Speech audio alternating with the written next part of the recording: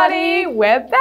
It's us. Yes, it's Megs and Rach. We are super excited to be joining you for church today. Woo woo! Give us a little shout out in the chat, a little woo woo.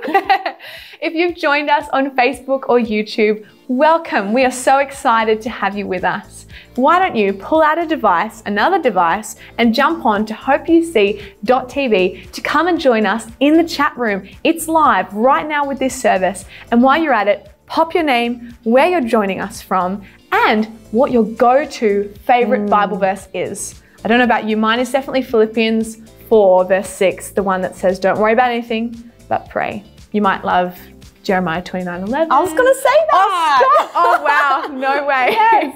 There you go. We'd love to hear. We'd love to hear what your favorite Bible verse is with us today. Yes. If you would like prayer today, our team are ready to pray with you. Just click the link in the chat to have a private conversation with them to believe for a miracle or a spiritual breakthrough. Come on.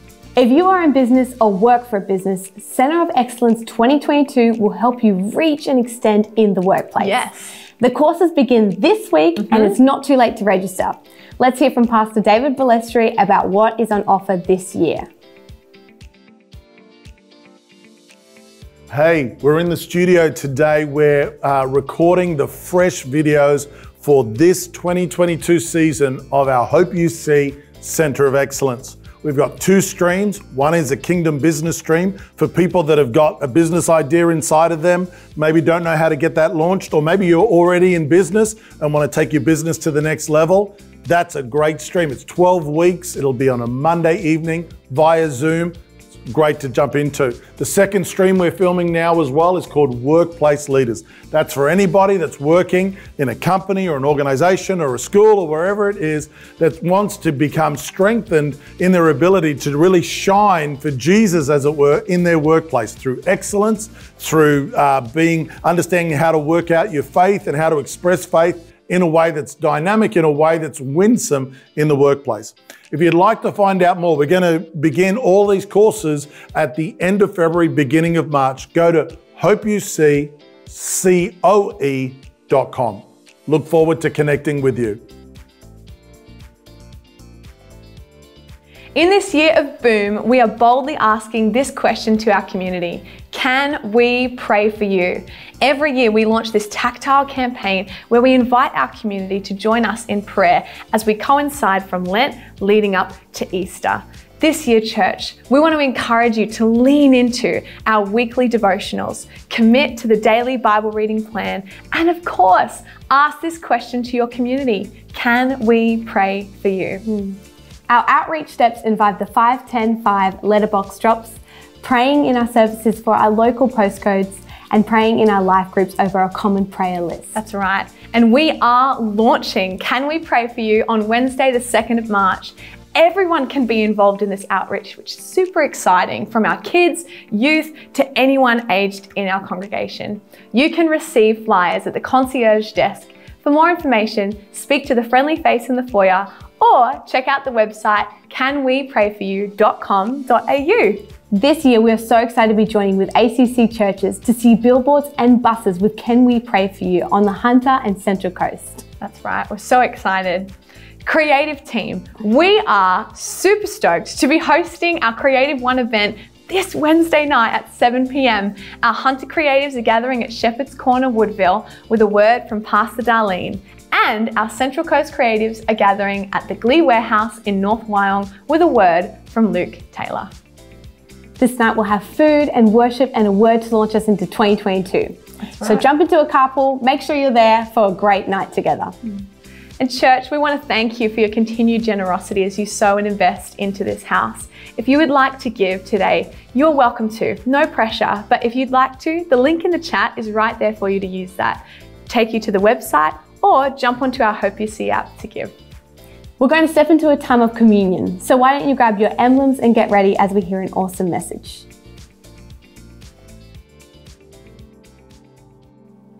Hi, my name's Brad, and it's my privilege to lead us around communion. I want to read a scripture to you from Romans chapter 3 and verse 23. All have sinned and fall short of the glory of God.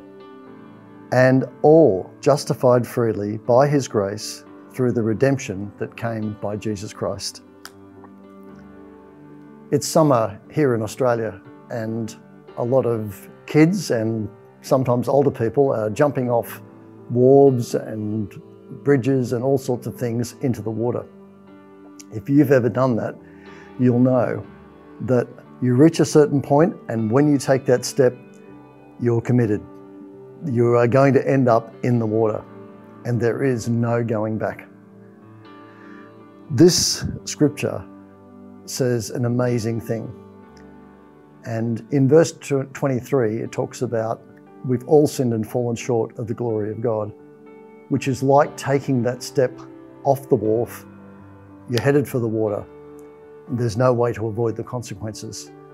And then it says this amazing thing. It says that we're all justified freely by his grace through the redemption of Jesus Christ. And that is, to put it in the jumping off the wharf terms, the equivalent of being able to take back that step and to go back to where you were. Because that's what the word justified means. When I was a young Christian, I was told to think of it as just as if I'd never sinned. And that's the amazing thing that we're celebrating at communion because of what Jesus has done through his finished work on the cross.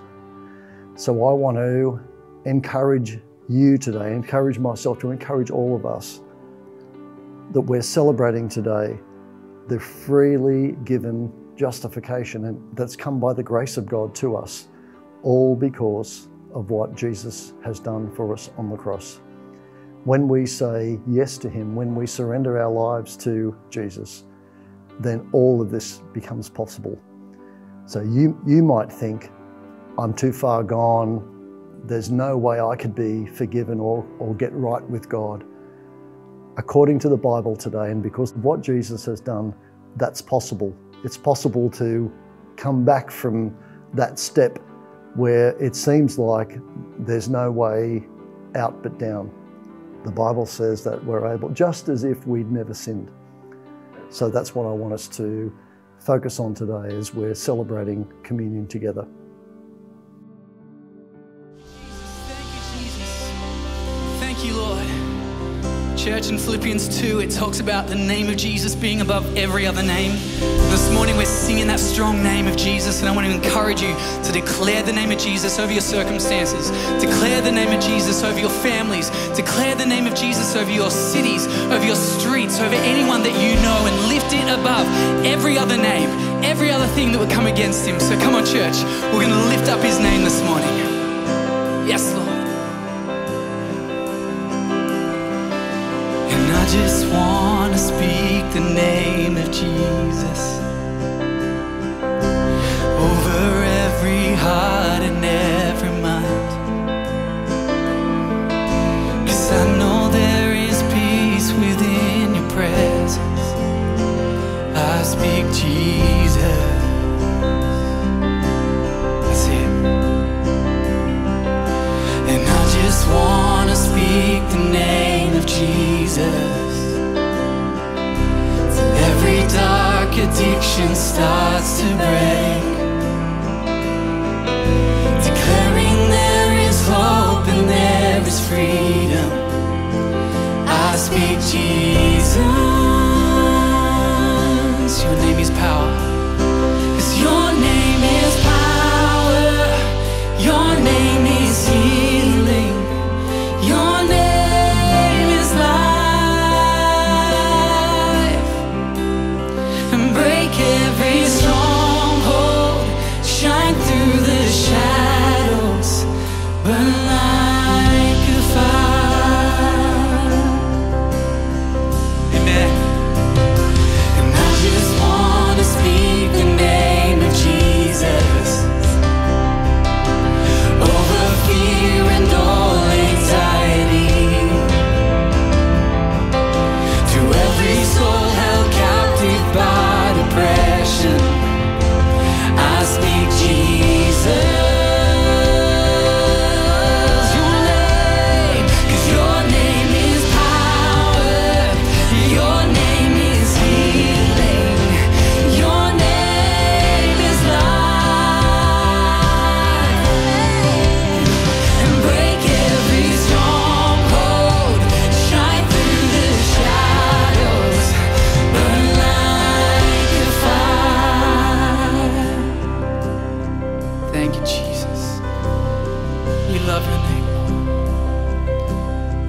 declare your name over our circumstances, over this nation, over the nations of our world, God.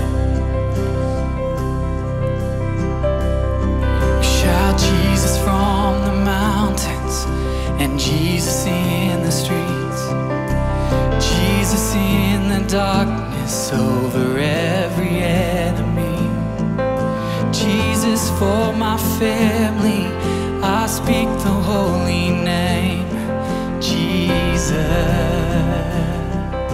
Shout his name.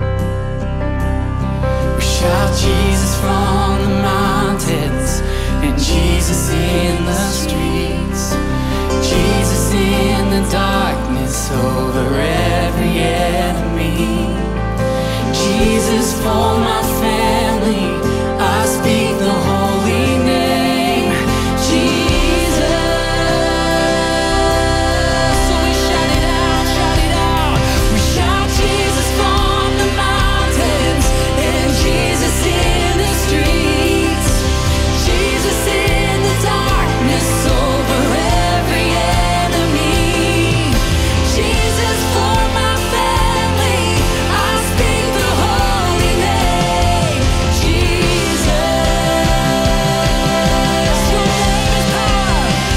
Your name is power, 'cause your name is healing, your name is life. Break every stronghold, shine through the shadows, burn like a fire. 'Cause your name is power, your name is healing, your name is life. Break every stronghold, shine through the shadows, burn like a fire. Shout his name. We shout Jesus from the mountains, Jesus in the streets, Jesus in the darkness over every enemy, Jesus for my family, I speak the holy name, Jesus.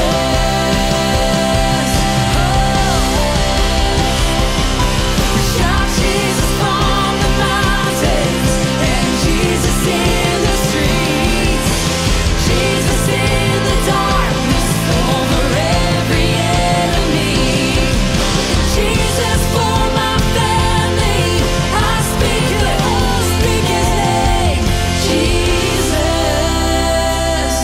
Come on, you sing it out again from your living rooms. We shout Jesus from the mountains and Jesus in the streets, Jesus in the darkness over every enemy, Jesus for my family, I speak the holy name, Jesus. Thank you, Lord. Thank you, Lord. We speak your name and it lights up the darkness. Thank you, Lord.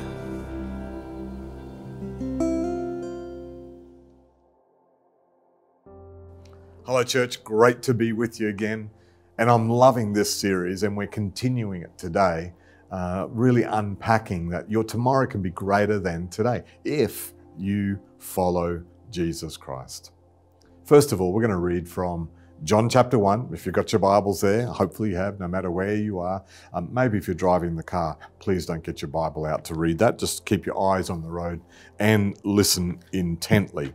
But in John's Gospel, the first chapter, it starts out like this. Let me turn there myself. Whoop. John 1, verse 12 goes like this. But to all who believed him and accepted him, he gave the right to become children of God. Again, John writes later in the New Testament, in 1 John chapter 3, the first 3 verses, see how very much our Father loves us, for he calls us his children, and that is what we are. But the people who belong to this world don't recognize that we are God's children because they don't know him. He writes, "Dear friends, we are already God's children, but he has not yet shown us what we will be like when Christ appears. But we do know that we will be like him, for we will see him as he really is. And all who have this eager expectation will keep themselves pure, just as he is pure." The writer in Corinthians, in 2 Corinthians chapter 5, writes this: "This means that anyone who belongs to Christ has become a new person. The old life is gone, a new life has begun." Again, John writes in John 14, he says, I am leaving you with a gift. He's quoting Jesus. He says, "Peace of mind and heart, and the peace I give is a gift the world cannot give. So don't be troubled or afraid." Right there, I've just read a whole series of passages of scriptures. I did that for a very important reason. I want to take you on a journey and hopefully an understanding about what it means to be a child of God. And the outworking of that is, as your heart learns to be like Jesus' heart, you end up becoming transformed into pure-hearted people just like Jesus is. Which also means then, because you are becoming more like Jesus, which is the goal, correct, right? Then having a growing heart of love and concern then for our broader community. You can't become more like Christ and not increase your passion and love for the people around you. That is linked completely. And because you have this beautiful gift from God, this transformed heart, well then we must and we should look after this heart. Why would we then trash it and allow it to be abused or contaminated with all sorts of things? So my encouragement to you today is guard this transformed heart of yours. Guard this heart that you are as a child of God, becoming more like Jesus Christ. This is a very precious and special thing. I mean, the writer of Proverbs, chapter 4, which we've been hanging around in Proverbs these last few weeks, says, "Guard your heart above all else, for it determines the course of your life. Avoid all perverse talk and stay away from corrupt speech."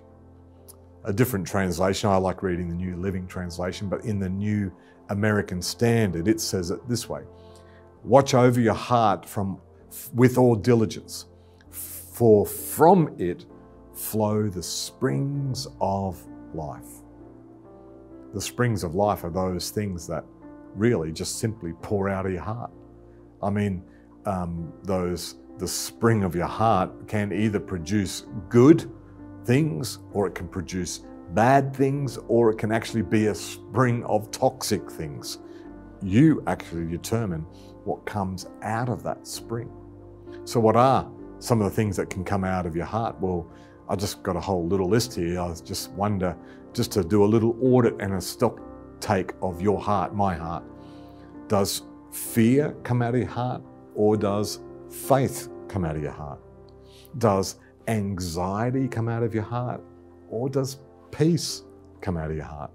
Does depression flow out of you, or does determination flow out of you? What about this thought? Are you always pulling towards isolation? Does that come out of your heart, pulling away? Or are you always pushing into community? What about this idea that the legacy around your life, the issues that spring out of your heart, are there just broken and dysfunctional relationships all around you? Or is the story about your heart, there's these beautifully restored relationships. Maybe there's been tension or broken things, but the stories are yes, but we are all intertwined together. What about those immediate heart issues when you find out news for the first time? Does anger flow out of your heart, or does grace flow out of your heart? Or is it hate or an energy for distraction, or is there love that flows out of your heart? I mean, Jesus made it clear about our hearts in Matthew's Gospel, chapter 15. Matthew writes this way, he says, "Then Jesus called the crowd to come and hear. He said, listen, he said, try and understand. It's not what goes into your mouth that defiles you. You are defiled by the words that come out of your mouth." Jump down a few verses to verse 18, and it says, "But the words you speak come from the heart. That's what defiles you." I mean, you've heard this, and it used to be a classic comment in many computer training programs. It's a cliche, but it's still very true. Put garbage in and you will get garbage out. So again, this heart that we're talking about, this gift where we're being transformed to be more like Jesus Christ, please guard that heart of yours. Again, the writer in Proverbs, he says, in addition to your heart, he says, look straight ahead and fix your eyes on what lies before you. Mark out a straight path for your feet. Stay on the safe path. Don't get sidetracked. Keep your feet from following evil. A straight path indicates that we are not distracted by sidetracks to your journey. It also has a real picture of a sense of calling and remaining clear about where you're trying to go. The opposite, a double-minded person or a double-minded group of people are never able to really fulfill their God-given destiny because they second-guess every decision. Should I go to the left? Should I go to the right? Should I go up, down? Should I reverse out? Should I go ahead? Double-minded people, they end up getting distracted. They get distracted by pain points, they get distracted by opportunities, they get distracted by many things. But fundamentally, double-minded people end up getting robbed of peace. And think about this, they get robbed of momentum. Stay on the same path, stay on the same track, stay in the same direction, and you will, over your lifetime, build up incredible momentum around you. By contrast, single-minded people, they are clear compared to double-minded people. They are forthright. They stay on course with a plan and a purpose for their lives. These people, I mean, if you really bump into the people who are really clear about all of those things, they can sometimes be hard to be around because they're so focused on what matters. They have little time for sidetracks or wasted time or efforts into little side eddies. They stay on course. They stay on track. They stay on purpose and they stay on message. So my encouragement is make a straight path for your life. Make a straight path around your plan, your purpose, and of course the mission. I mean, commitment to that plan that you believe is that straight path. Stay committed even when pain shows up. Stay on that path even when struggle becomes real and quitting seems like a very nice option. Rise above those feelings. I mean, because fundamentally they're just feelings. The Bible, I believe in Proverbs, is encouraging us. Dig out, create, make a line sight, make a straight path. See, shortcuts will always cut you in the end. Remember, comfort is not your friend. We've spoken about that often. And there's a whole message that I've got around that, and you can go back onto our YouTube channel there and pick up on those messages. And I'd love for you to engage with all of the content on our YouTube channel. And give us a big thumbs up if you like the message, and make sure that you subscribe so that you see what new content is coming up. I believe God has a big plan for you. It's up to us really to take up the challenge for our lives and to see it through. You'll then, if you stay on that path, if you guard your heart, if you make that path straight, then I will believe, genuinely believe, and I've experienced that you will enjoy all the benefits that God has embedded on your journey along the way. My last point is just to say, walk in the light. It's a great way to guard your heart. It's a great way to stay on the right path. You walk into the darkness and you don't know where you're going, well, then it's hard to stay in a straight line. I mean, Jesus said it this way in Matthew's Gospel, chapter 5. He says, "You are the light of the world, like a city on a hilltop that cannot be hidden. No one lights a lamp and then puts it under a basket. Instead, a lamp is placed on a stand where it gives light to everyone in the house. In the same way, let your good deeds shine out for all to see, so that everyone will praise your heavenly Father." Sometimes churches, sometimes Christians forget that we have a responsibility to positively change the world around us. How, you might say, how do we do that? Well, by simply proclaiming the good news of Jesus Christ and by making disciples, making followers of Jesus Christ. Not followers of the church, not followers of pastors or leaders, but followers of Jesus. Well, how do we get that opportunity to proclaim the gospel in a meaningful way? How do we get to assist people in becoming disciples? Well, I believe by simply being engaged in their regular world, whatever that might mean. Simply by not isolating ourselves, not retreating back to our safe and comfortable Christian communities, rather being part of local communities like our local football club or a netball club, or literally joining a political party, and not just on paper, but having discourse about the issues. Becoming a member of a local business group or the industry association that you are a part of, being an active member in that way. Or locally, maybe it's about joining the parents and citizens group of your local school. But please, whatever you do, don't leave those spaces up to somebody else. I believe every person, every single person, as a believer, I think it should be our mandate that somehow we take an active leadership role somewhere in our communities, so that we have an opportunity to put that lamp on a stand and provide light for many other people. At Hope UC, we are committed to everyone who calls our church their spiritual home. We're committed in a way that we want them to grow up into their calling, that we would do whatever that takes, and in some cases that may even mean uncomfortable conversations, because we see potential in their lives and we see a calling and we're trying to drag them up into that.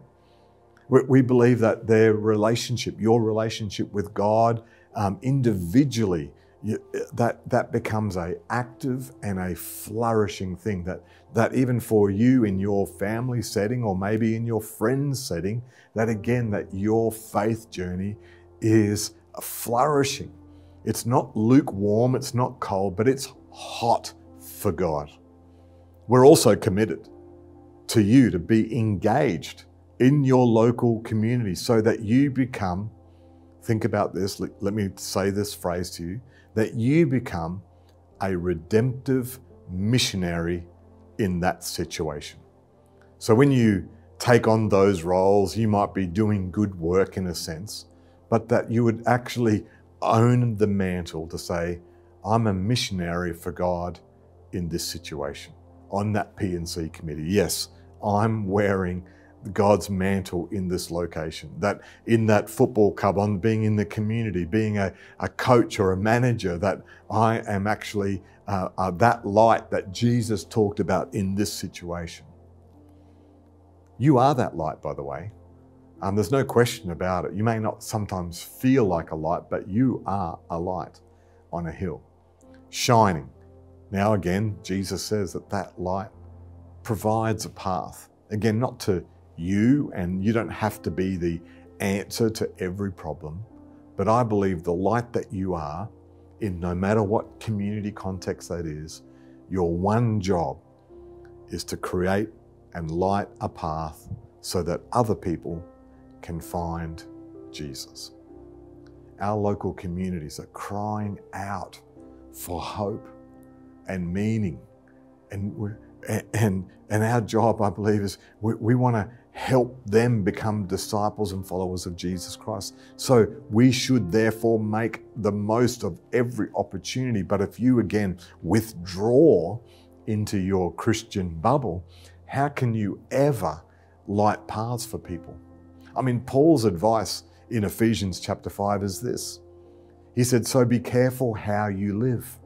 Don't live like fools, but like those who are wise, make the most of every opportunity in these evil days. Don't act thoughtlessly, but understand what the Lord wants you to do. So in those locations, in those redemptive missionary positions, understand the big picture here. Yes, you can help in a tangible, practical way, but the mission of lighting a path so that people can find Jesus. When that door opens, be ready.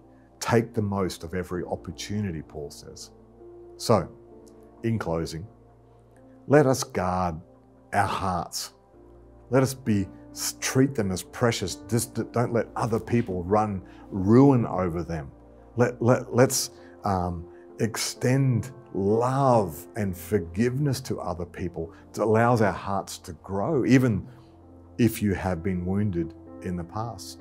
You see, when you forgive somebody, when you enter into that space, you are ensuring that the pain of the past doesn't destroy your present and your future. When you forgive someone, you actually unlock another whole chapter in your heart that had been closed up. Forgiveness is such a powerful and redemptive thing. It keeps your heart soft, it keeps your heart renewed, it keeps your heart refreshed, ready to serve the community that needs us most. Remember one of the Proverbs we've been leaning into over the last number of weeks, Proverbs 4 verse 18, it says, the way of the righteous is like the first gleam of dawn, which is a beautiful place to be, by the way, which shines ever brighter until the full light of day. When you start in some of these redemptive missionary locations, it may just seem like a little gleam of light, but if you stay on the course, stay on the path, keep your heart right, well again, you will enjoy what the writer of Proverbs there says, the full light of day. We are living in a world that seems to be just stumbling in the dark, looking for all sorts of answers, wanting to blame everybody for all of the problems. But God can and He will help you and help me create straight paths so that we can shine our light on the path. So the most important thing, other people can find Jesus and become a follower of Jesus Christ, which means then that their tomorrow can be greater than their today. God bless you, church. Love to hear from you. Please write to me. Talk to you next week. God bless you.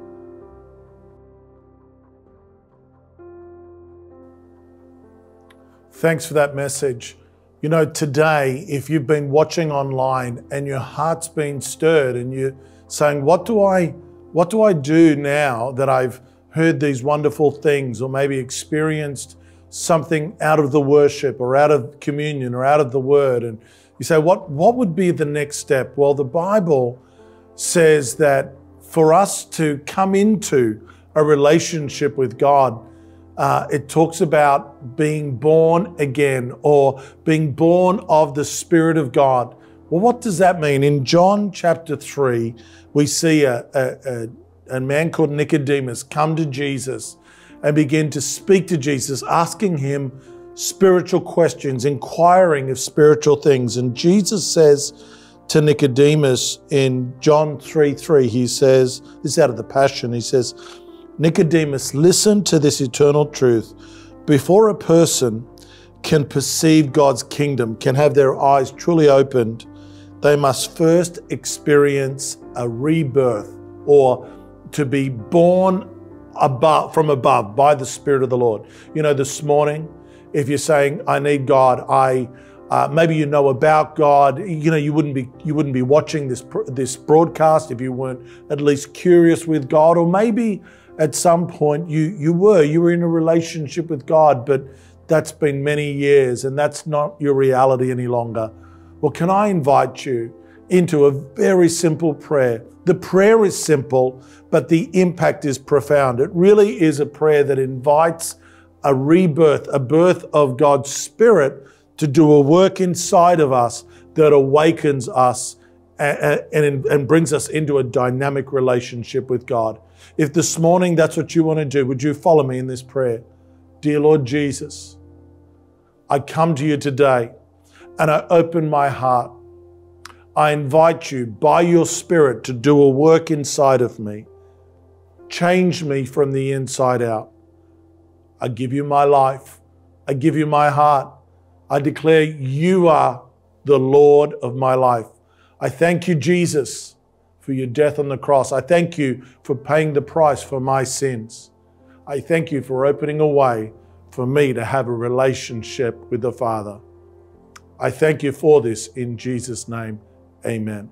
If you prayed that prayer this morning, there'll be a link in the chat if you're watching us live or YouTube or however you're watching us.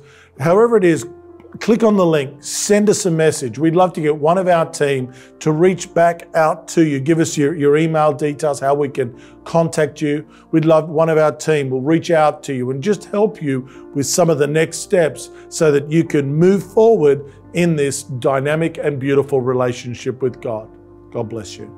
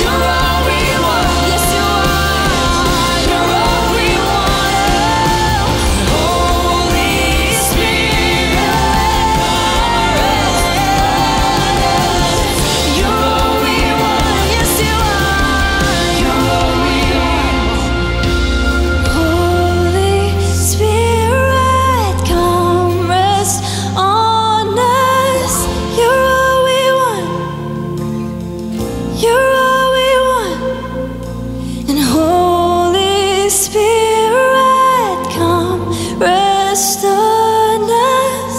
You're all we want. You're all we want.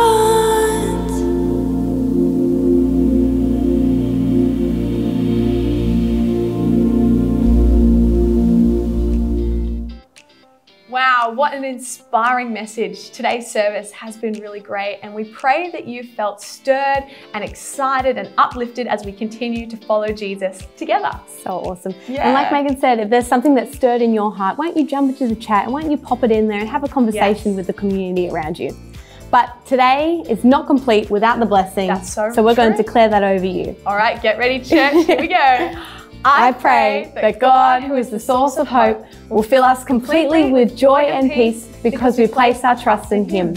Then we will overflow with confident hope through the power of the Holy Spirit. Amen. We'll see you See you later. later.